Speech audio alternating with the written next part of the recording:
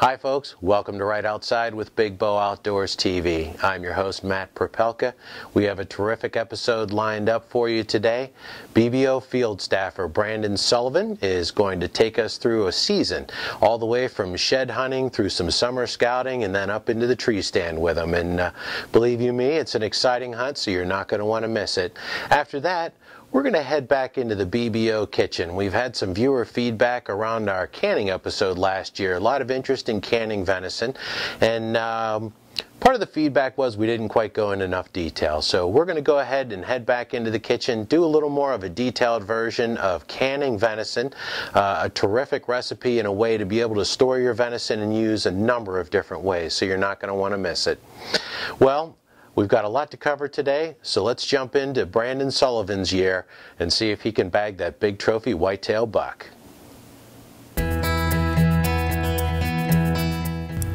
BBO field staffer Brandon Sullivan is obsessed with whitetail deer.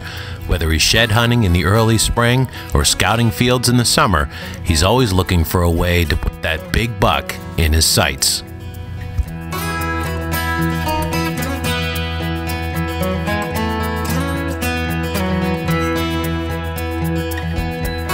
Right up here, up on the hill. He's gonna stay on this hillside, hit another trail, then he'll get into the thick pines. Easy walking, actually. Good bedding, though. It's hard to film with freaking Y108 blaring in the background. Huh? Hey DJ. Sean's still emotional.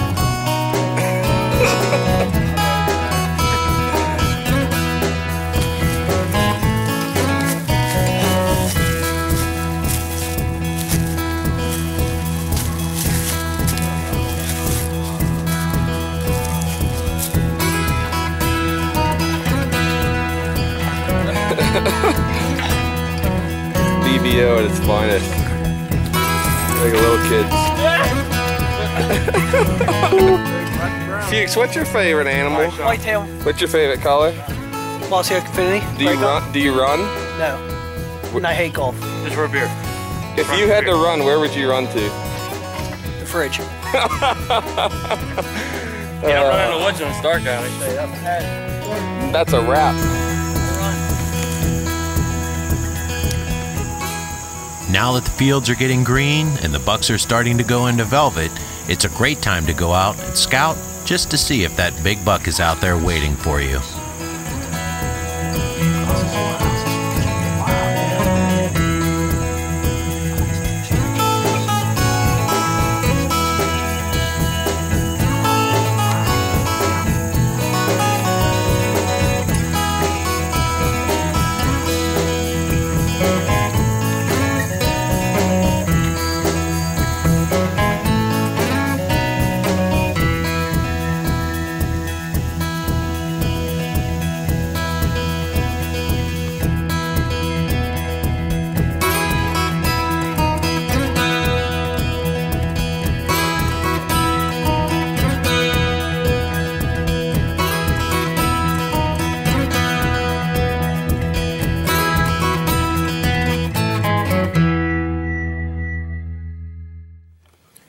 It's October 12th, Pennsylvania.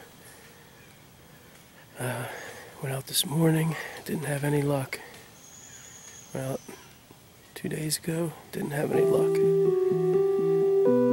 Switched areas tonight, hoping deer are gonna be coming out, heading towards the cornfield.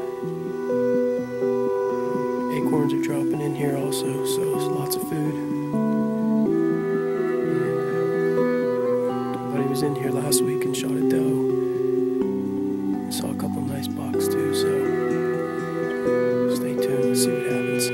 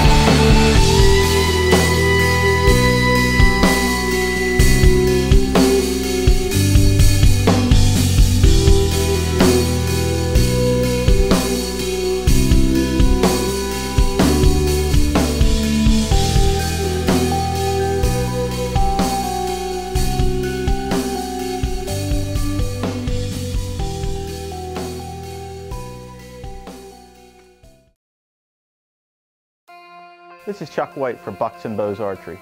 Whether you're a beginning archer or a seasoned veteran, we can meet all your archery needs. Bucks and Bows Archery is a Matthews, Bowtech, Elite Archery, and PSE dealer. Bucks and Bows is a full-service archery pro shop. Whether you're looking for that new bow customized to your exact specifications or simply need fine-tuning of existing equipment, we have the technicians and pro staff to get the job done. I'd like to personally invite you to stop by and check out our wide selection of bows. We hope to see you soon. ABC Glass and Mirror is your full-service commercial and residential glass specialist. Whether you need custom shower enclosures, same-day screen or thermopane repair, a new tabletop, or a commercial storefront, call the experts with over 30 years of experience. ABC Glass and Mirror is fully insured. They're located on Route 8 just off the Pennsylvania Turnpike. Stop by and visit our friendly staff today. For the past 15 years, Blue Mountain Environmental Management Corporation has been dedicated to reducing environmental impact, preventing workplace injuries, and limiting our clients' liabilities. Our staff of environmental scientists, engineers, and technical specialists are committed to providing innovative safety solutions, comprehensive environmental consulting services, and source testing to keep your business compliant with ever-changing regulations. Blue Mountain Environmental, the leader in environmental services. We're back with BBO field staffer Brandon Sullivan. He's got a big buck right in front of him in this thicket, and he's just playing a waiting game to see if he'll be able to let an arrow fly.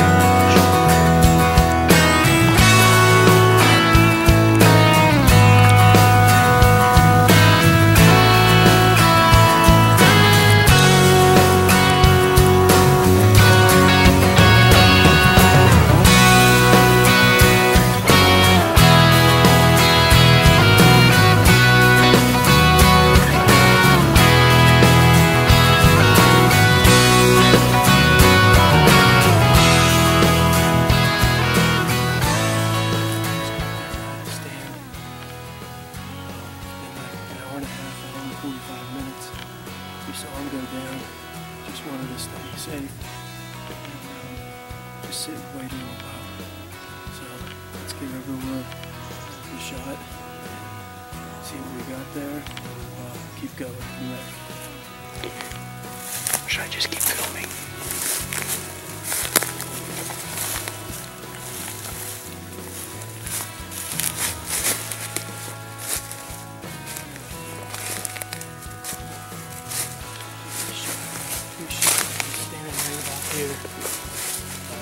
Just turn away a little bit. Entrance home a little bit back. Look at the foliage a bit. Saw it go down. I don't know if he got up, but it's pretty thick in here.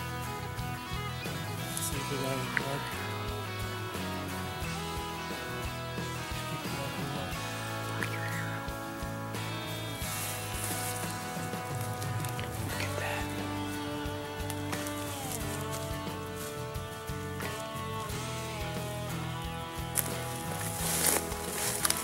Look at this freak. Oh my God. Look at that mass. Oh. said I hit him a little bit back, but since he was quartering away, it's a great exit one. Look at the palmation on him here. What a giant. Wow. Couldn't be any happier. Now we just got to figure out how we're going to get him out of these woods. Wow. I don't even know what to say. I'm so excited.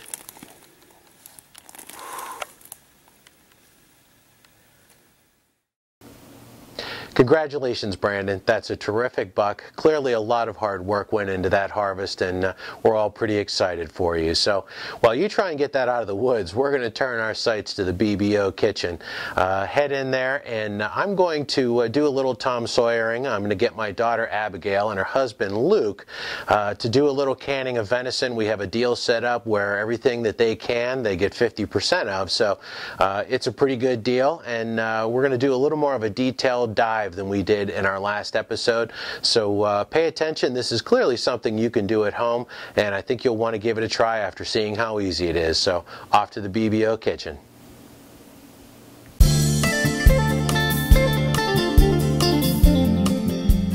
So last season we put together a segment on canning venison, and it was really well received, but we got some feedback, some folks that had asked us to maybe include a couple more details. So I thought I would reshoot this segment, and I'm going to use a couple of guinea pigs, my daughter Abigail and her husband Luke, and I'm going to walk them through the process, going through most of the details.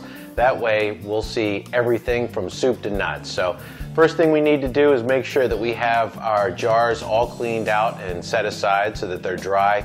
And we also want to inspect the rims for any chinks or breaks in the glass to make sure that everything seals. And the second thing we want to do, got to make sure we're using a pressure canner. You cannot water bath any kind of meat. There's not enough acid in it and you'll kill your family.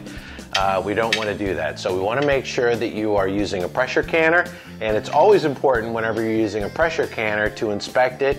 A couple of things. First of all, you want to make sure that your pressure gauge is reading at 0. The second thing you want to do is make sure that your release valve is free and clear. So you just hold it up to the light and you can squint your eye, and as long as you can see the light through it, you're safe. And this is just a real, it's an important safety precaution. Obviously, a pressure cooker without any kind of a safety release is essentially a bomb.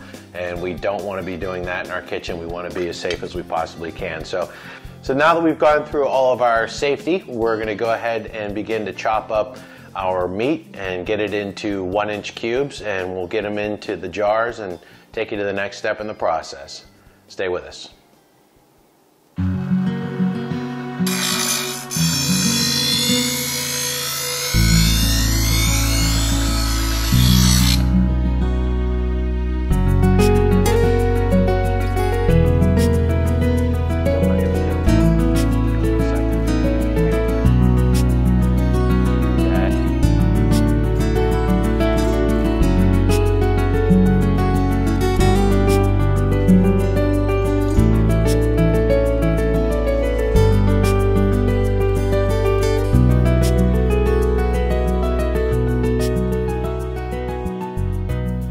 Okay, so we've got our meat chunked up here into 1 by 1 inch cubes. We've got them in a stainless steel container, nested inside another stainless steel container with ice cubes in it, and that's keeping the meat at a nice temperature. You don't want to get it too cold because then you'll have trouble heating it up in the pressure canner. On the flip side, you do want to make sure that you keep it at least chilled throughout the entire process. So as we're putting this meat in, we're going to add a ½ tablespoon of canning salt and a ½ tablespoon of beef bouillon. And you wonder what I'm flinging around here. Since we do want to leave 1 inch of headspace, we're to use a handy dandy measuring tool. And what that does is that allows you to kind of look real quickly and say, okay, we're close to headspace or we're not close to headspace. So we're going to use on this particular tool that goes to 1 inch. We're going to use the highest setting, and as you can see, it's really going to come out as long as we keep it right below the rim here. That should give us enough headspace. We'll go ahead and we're going to add the spices all at the same time. So we're going to pack 8 of these up, which is what the pressure canner will hold, and then we'll add all the spices. So we'll do it almost in an assembly line fashion. So the next step in the process is going to be to add salt, and I happen to like using the canning and the pickling salt. So I do like to use canning and pickling salt. It just dissolves a little bit better than normal salt whenever I'm canning. So I would encourage you to go out and buy it. It's not much more expensive or different from a price comparison. So I'm going to add a ½ teaspoon of salt and a ½ teaspoon of beef bouillon. And that beef bouillon should add a nice flavor.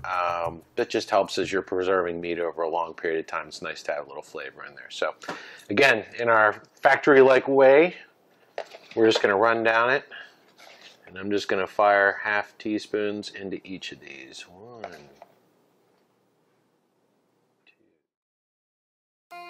This is Chuck White for Bucks and Bows Archery. Whether you're a beginning archer or a seasoned veteran, we can meet all your archery needs. Bucks and Bows Archery is a Matthews, Bowtech, Elite Archery, and PSE dealer. Bucks and Bows is a full-service archery pro shop. Whether you're looking for that new bow customized to your exact specifications or simply need fine-tuning of existing equipment, we have the technicians and pro staff to get the job done. I'd like to personally invite you to stop by and check out our wide selection of bows. We hope to see you soon. ABC Glass and Mirror is your full-service commercial and residential glass specialist. Whether you need custom shower enclosures, same-day screen or thermopane repair, a new tabletop, or a commercial storefront, call the experts with over 30 years of experience. ABC Glass and Mirror is fully insured. They're located on Route 8 just off the Pennsylvania Turnpike. Stop by and visit our friendly staff today. For the past 15 years, Blue Mountain Environmental Management Corporation has been dedicated to reducing environmental impact, preventing workplace injuries, and limiting our clients' liabilities. Our staff of environmental scientists, engineers, and technical specialists are committed to providing innovative safety solutions, comprehensive environmental consulting services, and source testing to keep your business compliant with ever-changing regulations. Blue Mountain Environmental, the leader in environmental services.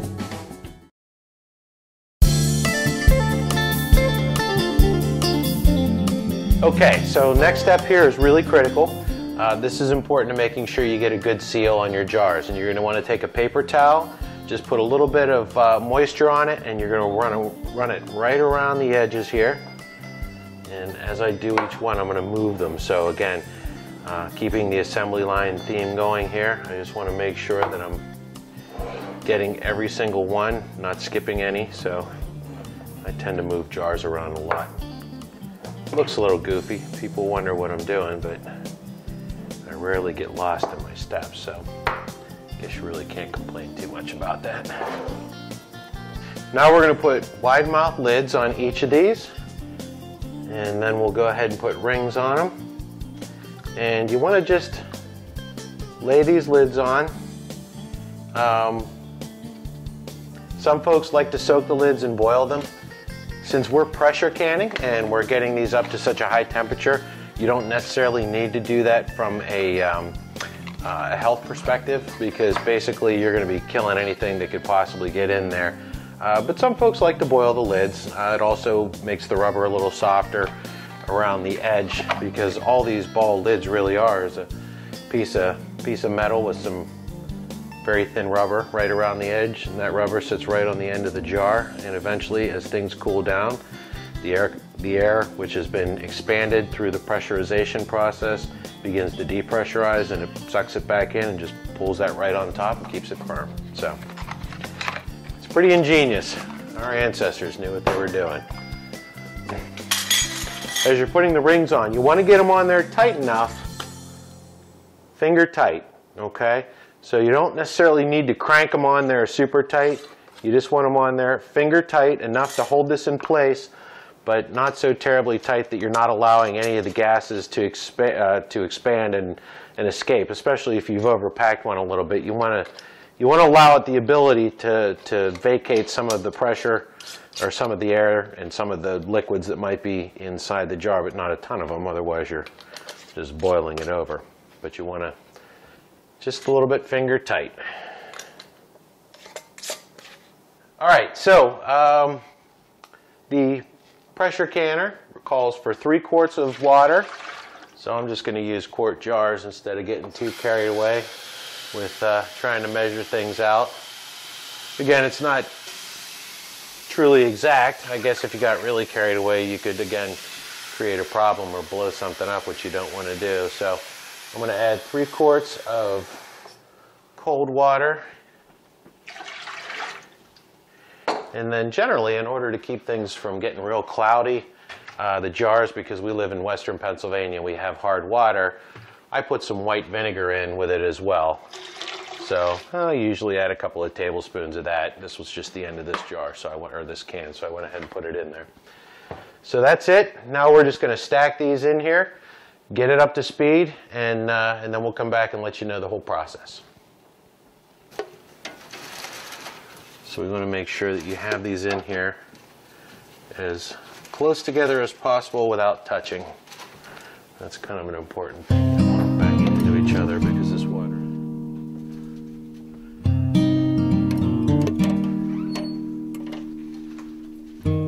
Adjust these around. And then we'll put the one in the middle. Just like that.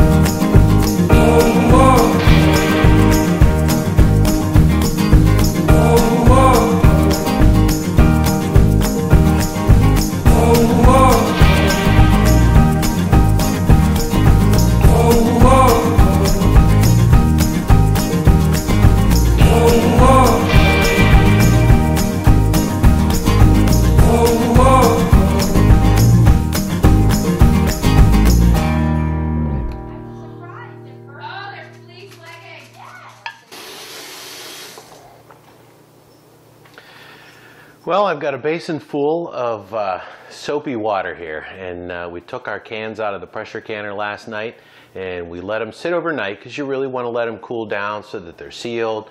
You certainly don't want to be touching them a lot or putting them in a drafty area because you can either mess up the sealing or take a chance on cracking the glass. So always let that pressure canner go down on its own. Let it go until the indicator drops all the way in, and then it's kind of safe to open it up. And at that point, put the jars out in a non-drafty area and let them cool for, you know, at least a couple of hours, if not overnight. I like to let them cool overnight. And so we now have a couple of batches here. We've got one more to do, which I'm going to do this evening. But I did want to kind of show you the important last step. And this is critical because I have missed this last step and wound up with a very stinky pantry. So you get your kitchen basin or a bucket or something full of just kind of lukewarm water, and you want to take each of your jars and give them just a nice little rinsing, wash them. And the reason you want to do that is sometimes during the canning process you'll see your jars maybe spill over a little bit, and if that happens you get some of the juice on the outside, which is not preserved and is open to the air, and unfortunately that can lead to a very unpleasant smell in your pantry, and I can tell you that from personal experience. So I'm going to continue doing the rest of these jars, but that's about it. So we're going to send you back to the show and hope you learned something. Gave you a little more detail than we have last time we did some canning last year, and hopefully this will be something you can do yourself. This is a great way to store your venison. You can make venison barbecue, stroganoff, just saute it up with some peppers and onions. There's just a million things you can do with it, and it's a nice way to get it out of the freezer, and that way you're making room for some more as the season rolls out upon us. Well, I hope you enjoyed that episode. We had a lot of fun in the kitchen, and as you can see, got a lot of venison canned. It's a little bit of a labor-intensive process, but the end product is certainly worth it. In fact, we got about 24 pints of venison, and that was a doe that I had harvested across the power line. 2 rear haunches and 2 shoulders resulted in 24 pints, so a lot of good venison that we'll be eating over the course of this summer, whether it's barbecue or stroganoff or however we want to do it. I'm pretty excited to dig into it. So you might want to give that one a try at home, and certainly if you have any questions, shoot us a note on our blog. We'll be happy to help you out. Until we see each other again, you keep stepping right outside your back door.